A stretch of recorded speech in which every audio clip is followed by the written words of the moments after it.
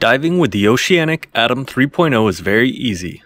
In this video, we will take you for a dive with the Oceanic Atom 3.0 dive computer. But first we will review its planning capabilities. While in surface mode, you can access the Atom 3.0 pre-dive planning sequence. This is a tool that allows you to plan the maximum bottom time for your dive based on the expected depth. The pre-dive planning sequence provides a sequence of theoretical dive times available for depths ranging from 30 feet to 190 feet.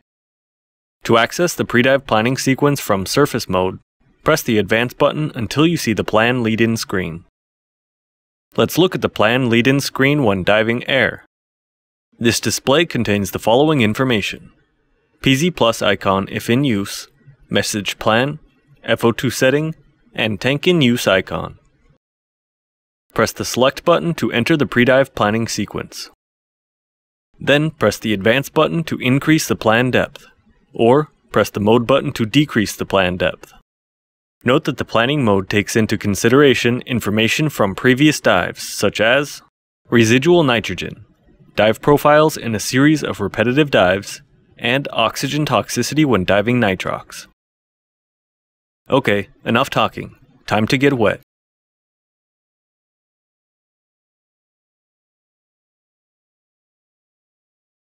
We are diving at Shiprock in Catalina Island, California, and our objective for this dive is to explore the wall located southeast of Shiprock. The base of the wall is at 130 feet, but we will limit our maximum depth to 110 feet. According to the Atom 3.0 planning sequence, we should limit our dive time to 13 minutes. My buddy is ready. Let's descend. As soon as you descend deeper than 5 feet, the Atom 3.0 will enter no decompression dive mode. When diving air, no decompression dive mode has a main display plus one alternate display. To cycle between the two displays, just press the Advance button. While diving, it is good practice to monitor your dive computer every few minutes. We are almost at the wall. We reached our target depth. Let's cruise around the wall and look for marine life. The nitrogen loading bar is almost in the caution zone, and we are getting close to our planned bottom time. Let's signal the buddy to head back to the boat and make a safe ascent. While ascending, it is important to monitor the variable ascent rate indicator. Upon ascending to 20 feet on any no decompression dive in which the depth exceeded 30 feet, the Atom 3.0 will display the safety stop screen. In this video, we took you for a dive using the Oceanic Atom 3.0 dive computer.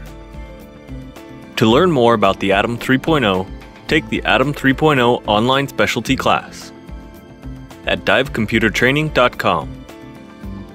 To practice with the Atom 3.0, use the eDiving Scuba Diving Simulator.